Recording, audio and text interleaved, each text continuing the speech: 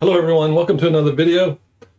My name is Ken Marlin, I'm the Windows Champ, and I'm going to take you guys through a quick video on POS Ready 7. So a lot of activity around POS Ready 7. POS Ready 7 is the Windows Embedded 7 version that is focused on point of sale, point of service products. It has license terms that restrict it to being used on things like cash registers, digital signage, menu boards, ATMs, things that have to do with retail and point of sale, point of service devices.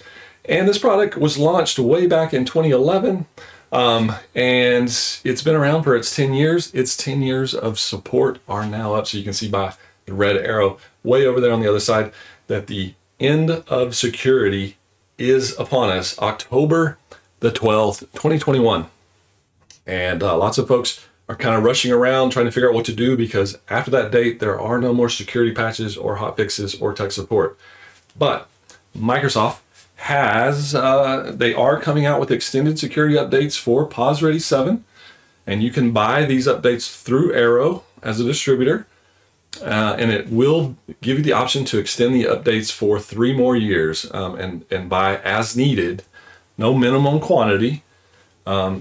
The updates as you need, and that will keep your devices secure while you figure out your transition of, you know, whether you're going to be replacing the devices or upgrading them to something like Windows 10.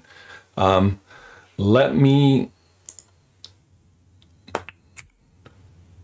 talk about upgrading to Windows 10. So with Windows 10, there is the version of LTSC 2019 that makes a perfect product to upgrade to it, and there also is a new LTSC 2021 product that comes out this October.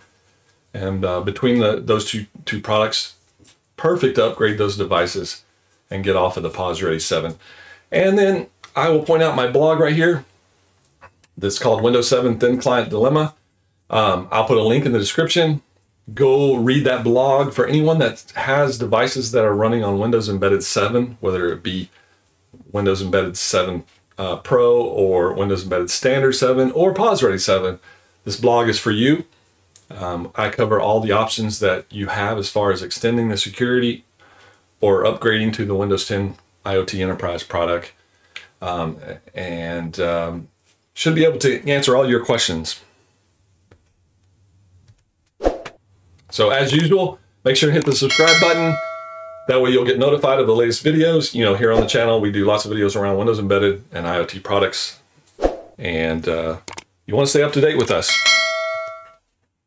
With that, guys, have a good day, and I'll catch you in the next video.